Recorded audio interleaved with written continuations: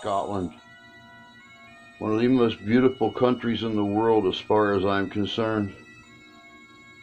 But my opinion don't count. I'm biased. I'm jaded. My clan, the Clan McRae, took possession of Eilean Castle in the 11th century. But we're not here today to talk about the beauty of Scotland.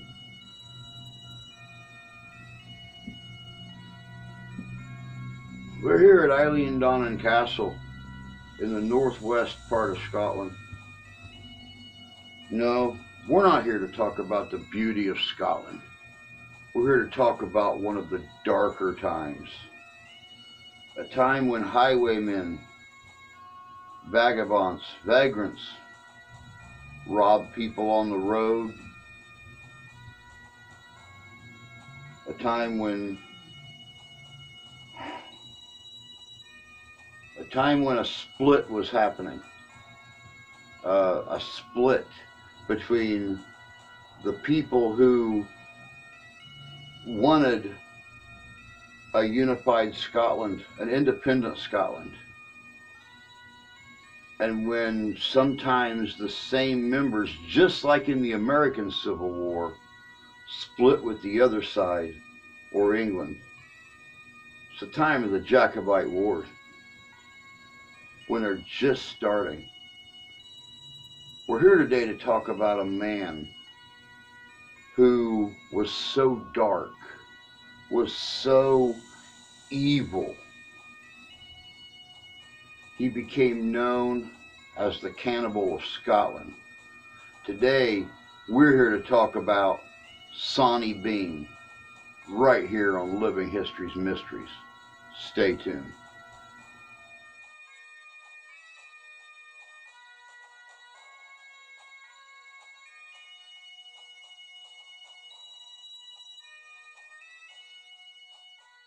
My name is Haley Beckel, and it's literally 3 p.m. right now. So this is kind of a gross story, and I didn't think it would go well with food because we're talking about cannibalism, and it's kind of an urban legend. Like, I can't really confirm that any of this is true. It may just be made up stories by townspeople. So we're doing this like it's a bedtime story. Whoa, wait. How can anything pertaining to Sawney Bean be even closely considered to a bedtime story? Oh God, there goes all the seriousness out of this video. It's kind of an urban legend, like I can't really confirm that any of this is true. So grab a stuffed animal, your significant other, a dog, a cat, whatever, and let's get started. So our story begins with Alexander Sawney Bean, and he was born sometime in the 1500s to the 16th century in Scotland in East Lothian, I believe. So Sawney is not the most traditional kind of guy, and he ends up running away with a woman. And this woman's name is Black Agnes Douglas. And she's a little weird like him because she was accused of being a witch and summoning demons and sacrificing children, all this kind of thing. So a weird pair. So the couple, they go off, they run away from home, and they find a cave somewhere on the coast, okay? So they live in this cave for 25 years, and they have lots and lots of babies. So they have a total of 8 sons and 6 daughters. 14 kids. They have a lot of mouths to feed. What are they gonna do? Mr. Sawney Bean gets this wonderful and just amazing idea. He says, let's just rob people, okay? And then let's dismember their bodies and eat them so there's no evidence. And that's what they do. So the Bean clan routinely goes out at night, ambushes people, and dismembers them and has them for dinner. So the Beans are thriving. And this just causes them to reproduce like rabbits. So we have a lot of incest going on. And their kids are canoodling and end up with a total of 18 grandsons and 14 granddaughters. That's a lot of babies. So this clan of 48 people are continuing to do their thing, and the townspeople are starting to get suspicious. There are people disappearing left and right, and they're like, what's going on? Some rumors are going around. There is a rumor that the innkeepers, those who are running inns, are the ones that are taking townspeople and dismembering them, murdering them, eating them. They don't know what's going on. Another rumor is that it's more supernatural and that these goblin-like creatures are going and taking the people from their villages, which is not too far off if you think about it. And the townspeople wanted justice. So a lot of innocent people were lynched, and then things take a turn for the worst when the Beans decide to ambush a married couple who are returning from a fair. So they just left a fair, they're on their horses, it's nighttime, and the Beans are like, let's roll. So the Bean women attack the woman, the female, and they rip her off her horse, they strip her and disembowel her, and they start to eat her flesh, okay? And the husband is there, and he's like, oh my god, what's going on? I mean, he's horrified. And then the Bean men start attacking him, but they don't know that the husband is like a trained swordsman or whatever.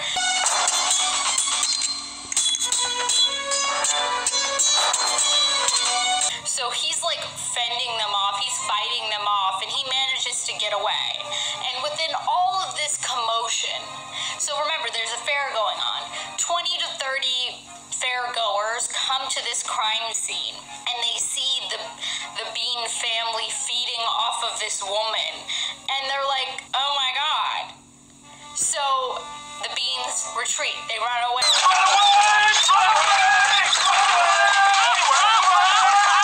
They're like, they found us. We've been discovered. So they retreat back to their cave, and they're laying low.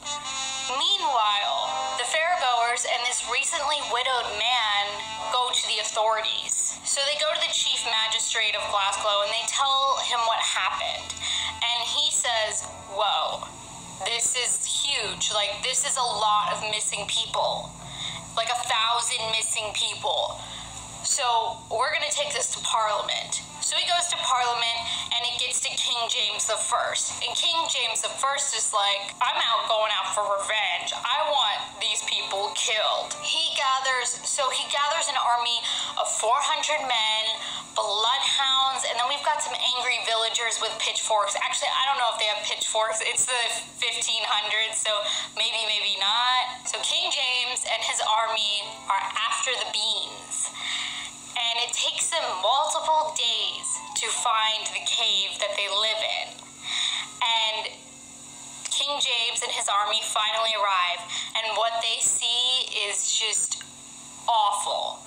So they see limbs strung throughout the cave like beef jerky, jars of pickled flesh, and also more limbs and fingers. Clothing from the victims hung up like decorations, a pile of jewelry, gold, all the belongings of the victims, just in this cave. And then they go looking for the Beans, because the Beans aren't there, okay? They're somewhere else. Well, they're hiding in the woods. So it doesn't take long for King James and his army to find them. And there are two versions of how this story ends. The first version says King James, his army, finds the Beans. The Bean clan is like, oh shoot, you found us. We give up. You can take us, you can kill us, whatever.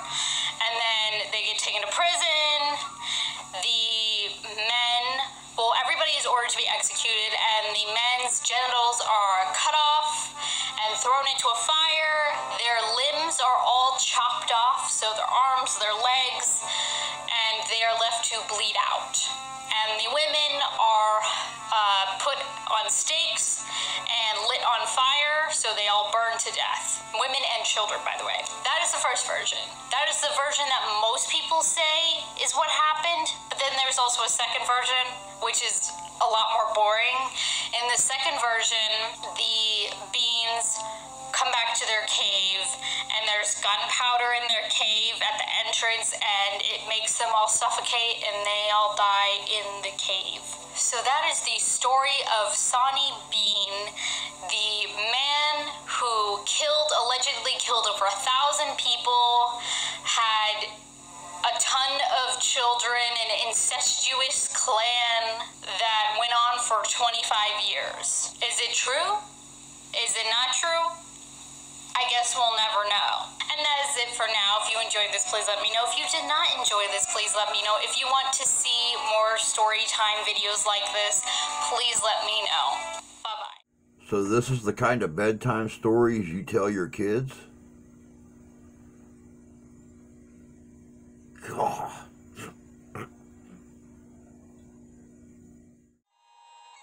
Welcome back. Like I said, this was a dark time for Scotland. This was basically a civil war. Did we want a unified, independent Scotland? Or did we want a Hanoverian-ran Scotland, ran from the throne in England? This question's still around today. A lot of people believe that this question was answered in the grass and mud at Culloden. Thousands of men gave their lives, and the question is still being asked. Do we want an independent Scotland, or do we want a Hanoverian-ran, British-ran Scotland? Who knows what the future holds? But that was the story of a dark time. That was the story of Sawney Bean and his clan.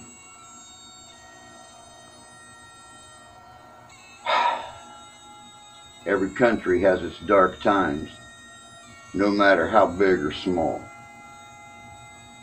Scotland is no bigger than the state of Michigan where I live. Still, it has history and mysteries worth telling. But that's all I got for you guys today. Until next time, take care of yourselves. Take care of each other. God bless you. God love you, I do. We'll catch y'all in history.